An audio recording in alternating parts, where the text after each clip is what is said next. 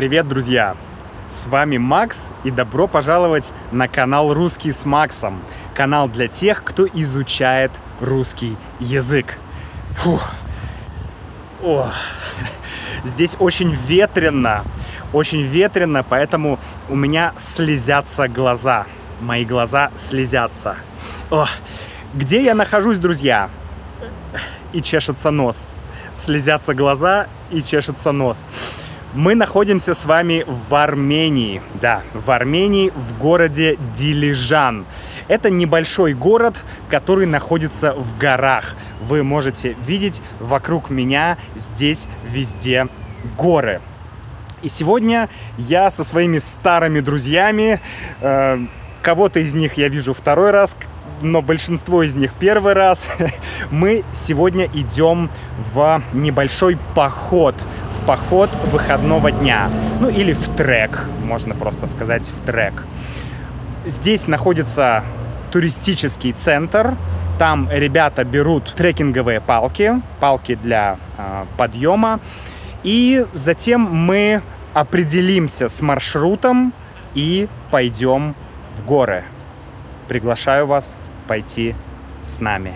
В общем, мы вышли из туристического центра, и мы решили взять вот такие классные синие трекинговые палки, чтобы они нам помогали подниматься и спускаться с горы. Мы также определились с маршрутом. Ребят, а сколько туда мы пойдем? Какая длина маршрута? 8 километров в одну сторону. 8 километров в одну сторону. Перепад высоты примерно 1000 метров. 8 километров в одну сторону, 8 километров в другую сторону. Но проблема в том, что сейчас 12 часов, а нам нужно вернуть эти палки до 7 часов вечера. То есть фактически у нас есть 7 часов, чтобы успеть сдать эти палки, иначе, не знаю, иначе придется что-то придумывать. Вообще есть подозрение, что мы можем не успеть, но мы будем пытаться. Я не знаю, зачем ребята используют крем. Как он называется правильно? Санскрин. Ну, санскрин, по-русски. SPF. А что значит? От загара. Вот, крем от загара. Зачем ребята используют крем от загара? Посмотрите на это небо. Вот, но они все равно... Ультрафиолетовые лучи все равно идут. Да. И загар все равно будет к вечеру. Не хочу, чтобы просто лицо обгорело и был краснющим и болело потом.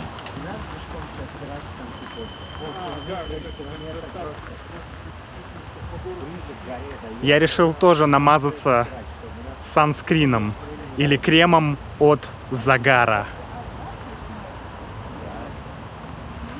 Теперь я готов. Потом уже... Так, готовимся к подъему. Что у нас за еда? Бананы. Конечно же, самая правильная еда. А есть, не знаю, какие консервные банки там с водой? Это не наш уровень. Нет? Ну, бананы тоже нормально. Есть сок. Сок? Сок. Сколько литров? 0,3. 0,3? Что-то такое. Ясно. Маленький. Маленький, да. Не, надо было взять, знаешь, такую 3-литровую огромную банку с соком, да. Есть много таблеток еще. Таблеток? У нас тоже есть много таблеток. То есть у нас будет и трек, и трип? Да. Все как я люблю. Все как я люблю. Мы пришли к интересному мнению, что бананы гораздо легче нести у себя в желудке. Они будут греть тебя изнутри. Хорошо сказано.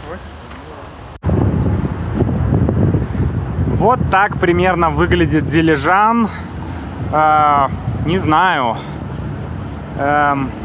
Сложно назвать это городком. Наверное, это все-таки поселок, потому что как-то здесь мало домов. И мы сейчас идем туда, вот в горы. Проходим мимо местного музея. Такой каменное здание. Вот, посмотрите. А здесь древние надписи на армянском языке. Красиво, да? А здесь какой-то священник и воин. А вот здесь Ленин. Вот с этой точки видно Дилижан. Вот там на холме город продолжается. Там есть высокие здания. И вокруг горы. Ну, всего 20 минут мы в пути, но постепенно поднимаемся выше и выше. Сейчас здесь вокруг лес. Здесь сосновый лес. Красиво. Вышли мы в 12:30, то есть у нас 6,5 часов до момента, когда нужно вернуть палки. Надо торопиться. 40 минут в пути. Надо отдохнуть. Все мокрое. Нас было 5, осталось нас 3. Не, ребята там идут потихоньку. Но вообще здесь красиво. Мы вышли на лужайку. Здесь такая лужайка небольшая. Ну и вокруг горы. Красиво. Вот они, горы. И сверху на горах лежат облака. Красота. И прохладно. Лёх, как тебе подъем пока идет? Нормально? Да мы прошли-то всего ничего. А так все хорошо. Бодрячком. Да, посмотрим, что с нами будет часа через 2. Фух. Где мы будем лежать? Да, на какой горе мы Рядом с облаками? приляжем. Под облаками или под кустом каким-то? Вид на город Дилижан. Вот ребята идут. Фух. Хорошо, что сегодня нет солнца, прохладно, поэтому легче идти.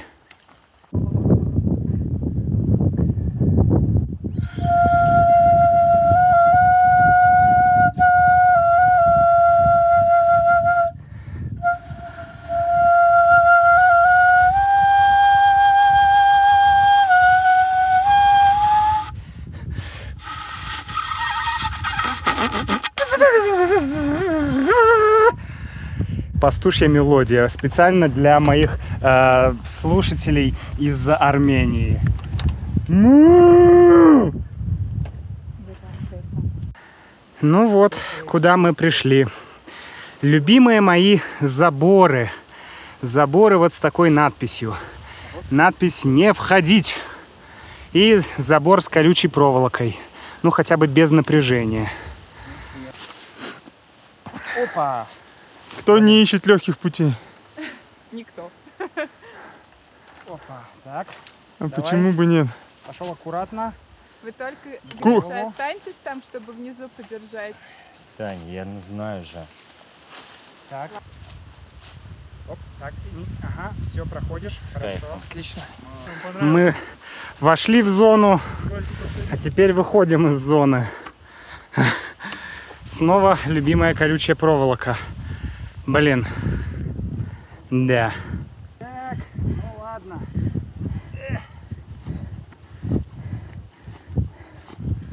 Отлично.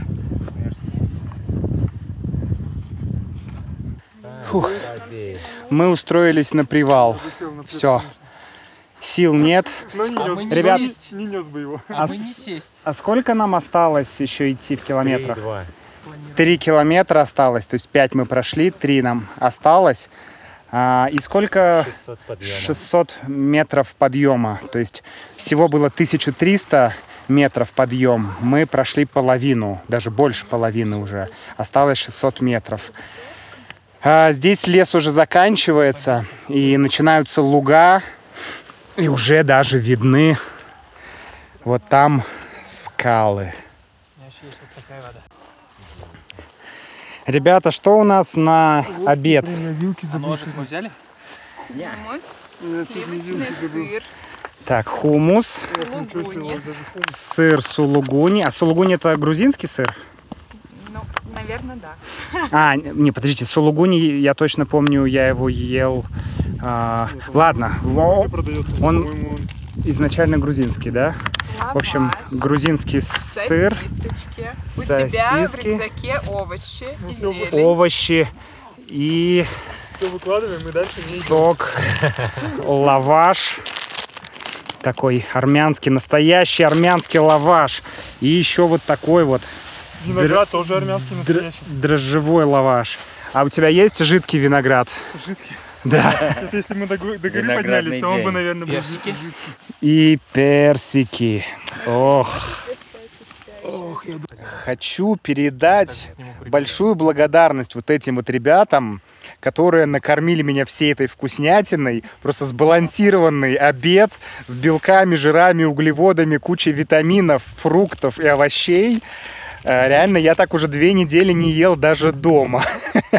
Вот надо ходить в походы, чтобы правильно и здорово питаться. Вот, а нам надо продолжать путь. Как у вас, ребят, после еды настрой душевный? Хватит уже. Цель выполнена, пообедали. Лучше, чем до еды. Да? Так вот, да, лучше.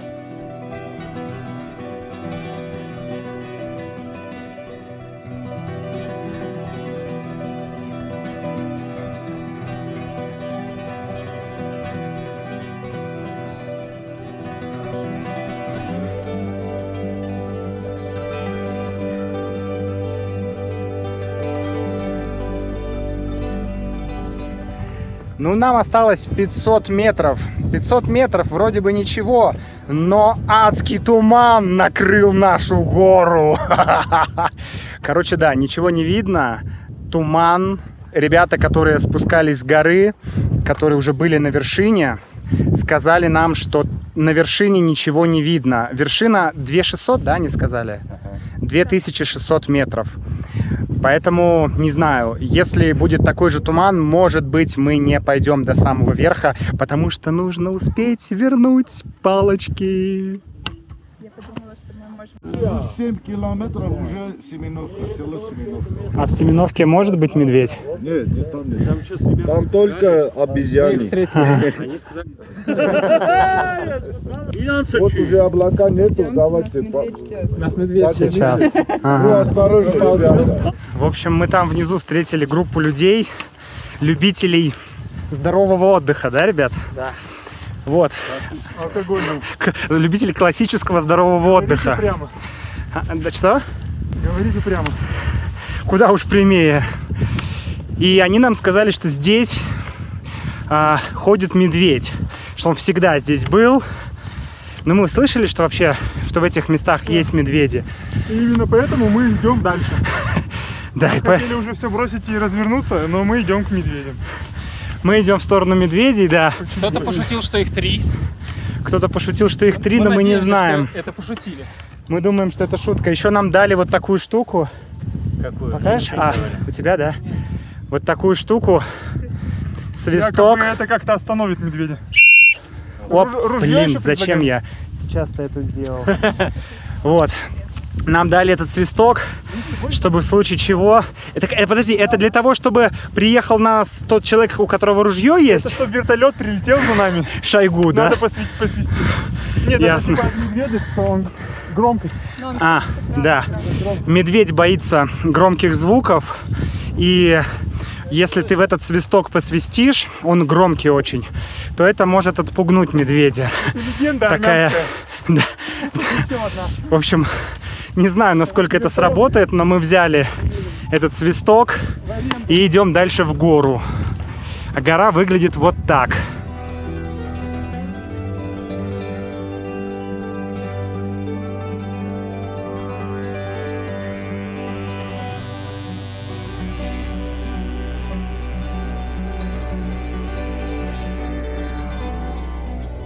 Идем мы вверх, шутим шутки про медведя, а на самом деле стрёмно, потому что туман, ну, облака, не знаю, туман и облака, вообще есть разница.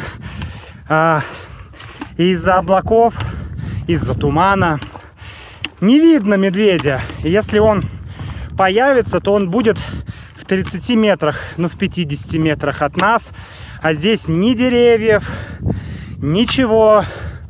Единственное, что останется делать, это вступить с ним в сексуальные отношения. Нет. выпить с ним. В диалог. Вот, да, это я имел в виду. В диалог. Вступить с ним в диалог. Спасибо, Лёша. Послушайте эту зловещую тишину. Где-то в этом тумане скрываются 3 медведя. Ниф-ниф, нуф-нуф и наф-наф, да, или как их там? Если бы это были они. Но мы не знаем, насколько они большие.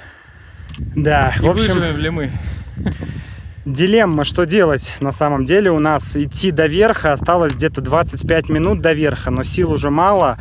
И к 7 часам мы тогда, скорее всего, не успеем сдать эти проклятые палки. Но Толя более настроен позитивно. Что ты думаешь, Толь, нам стоит идти наверх или не стоит? Конечно, надо идти. А если не успеем сдать палки? Договоримся с девчонками, армянками.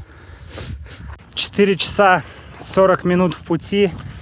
Осталось 100 метров, даже 50 метров вверх до пика. Мы в таком тумане, и мы еще решили немного разделиться. Ну, кто-то идет быстрее, кто-то медленней. Ребята вот там идут. Вот, еще ребята сзади догоняют. Пытаемся найти пик. Но, честно говоря, это уже скорее принципиальное решение, потому что вряд ли мы что-то увидим. Здесь туман. Ну, видимость на 10 метров вперед. Все, вот так это выглядит. Вот это пик. Вот это наша сегодняшняя цель. И мы это сделали. Мы устали. Рано. Ладно, давайте еще буквально 5 метров. О, ветер. 4 метра. 3 метра. 2 метра. 1 метр. Черт побери. Мы это сделали.